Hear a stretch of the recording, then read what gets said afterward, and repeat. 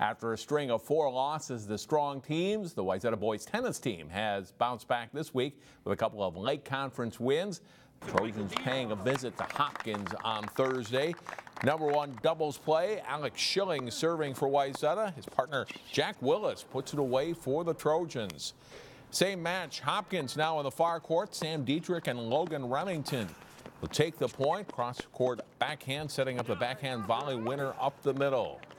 To #1 singles play, Nick Beattie, one of the state's best for Wayzata on the far court against Ben Matson. Beattie showing good touch on the drop volley winner, and he takes the match in straight sets.